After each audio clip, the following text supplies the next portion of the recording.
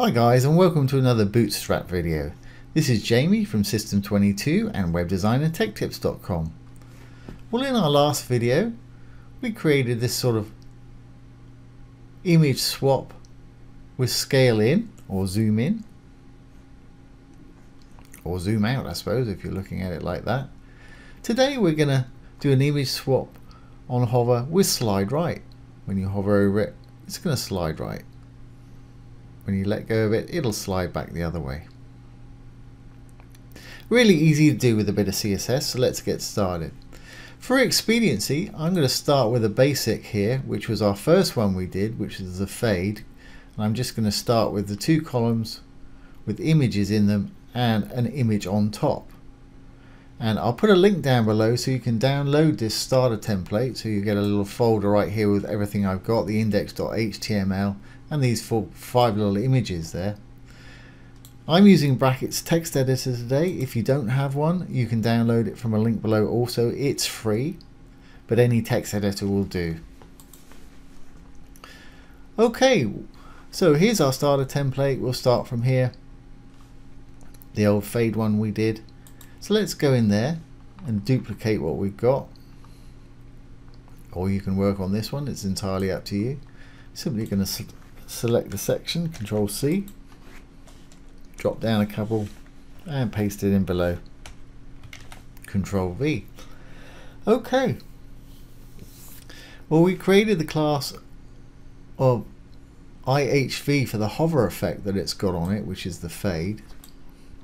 So if I delete that, we should just be left with two images sitting inside a div. So if I save that and we go back to our site, when I refresh, we should have our duplicate below here, but it'll show our hover pictures, which is that one where I'm hovering over, and this one. So let's refresh. And there we are. Great. So what we want to do, what we want to happen rather, is our image that's on top here, we don't want to see it. We just want to see the Tower Bridge at first, that image that's above it. And we want this image, when we hover over it, to slide in. And as it's sliding, it's going to fade in also. So initially you won't be able to see it. That's why we can see the image behind there. And then when we slide in, it's going to fade in and move all the way over to the right. So let's do it. Back into our editor. Let's create the class that we want to call this to do this. And I guess I'll call it image slide left, so ISL. Make sure you don't have any classes called that. Doesn't matter what you call it, as long as you remember what it is and it makes sense to you. Image slide left. Now if we go back up the page, we've been creating on-page CSS for this little thing. Let's go down below image fade there. I'll create a title.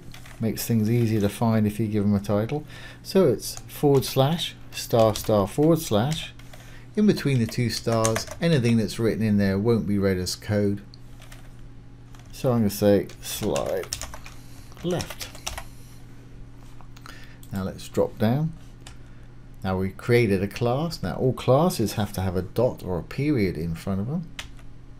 And it was image slide left. Let's open and close some curly brackets. Now we're going to do what we've pretty much done with all of ours, which is make it invisible first so it fades in. So I'm going to say opacity :0. And as always, I'll put this CSS below the video so you don't have to worry about copying it while I'm doing it here. So that'll make it invisible, and when it becomes visible again, the time it takes, that's transition duration, and I'm going to take 1.25 seconds. You take whatever you want. That's pretty long, but it does showcase things pretty well. So we'll say 1.25 seconds, 1.25 seconds, semicolon. Always put a semicolon after your bit of CSS if you're going to write another piece, or it will not read the next piece. Okay, now we need to move it across. Now we can't move it all the way across because if we move it all the way across, when we mouse over it, it won't be there to mouse over. So let's move it halfway across our image. So the top image is going to slide halfway across. So to do that, we can use transform translate, and we want to move it horizontally, so we'll use translateX. So we'll say transform, and we want to translate X, and open and close some rounded brackets. And what do we want to do with it? Well, we want to move it to the left by about half of its width. So let's say negative 50% should do it. Negative 50%. Put a semicolon there. We may add some more code to that.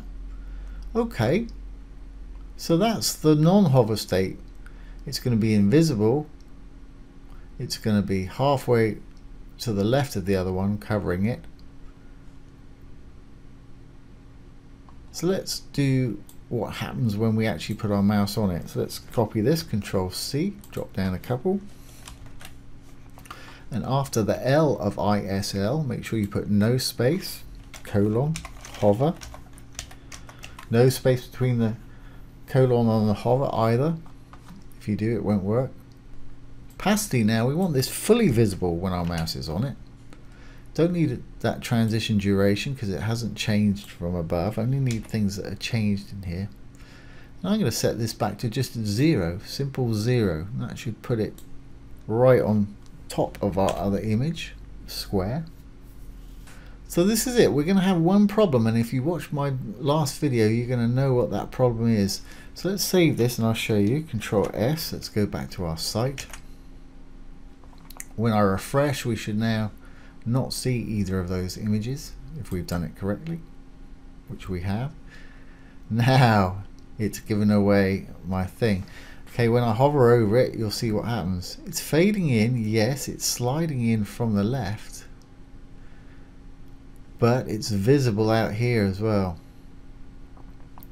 So if you watch the video, you know what I'm going to do next. I'm going to write a little bit of CSS that's going to tell it once it's outside this little box, it's going to be invisible. Anything outside there will not be seen. Now, I don't know if you've noticed, because this is a sort of effect, it's not really written in HTML or anything, we sort of slid this image 50% to the left. So it appears there's no image there, and when you hover over it, it slides in. But if you put your mouse over this side, unless you're 50% over the actual image itself, which will be about here, it won't slide in. So I thought I'd mention that. It's not usually a problem, but some people might find it an issue. Otherwise it's going to work. So let's write this other bit of CSS and we're done. So we're going to create a class now. Let's drop down a couple. And we did exactly the same in the last video. I'll give it a title, / /*, / and it's Overflow Hidden.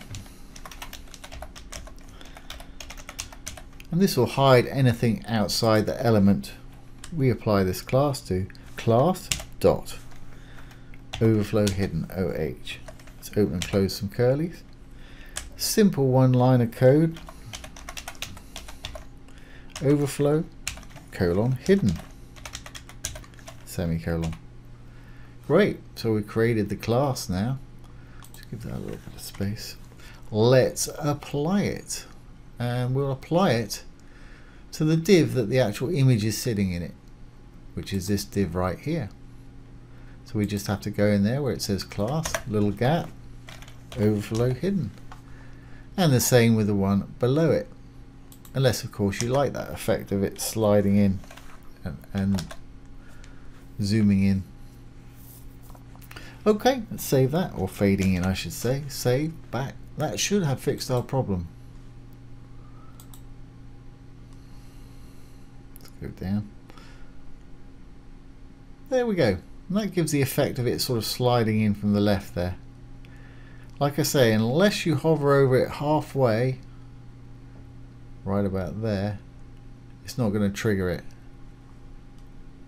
Like I say, that's not usually an issue. Usually when people go across things, they go more than halfway. But that's a nice little effect to have on your site, and really easy to do. So I hope you've enjoyed that and found it useful. If you have, please ring the bell, give it a thumbs up, comment, share, and subscribe to our YouTube channel. Once again, this has been Jamie from System22 and webdesignandtechtips.com. Thanks for watching.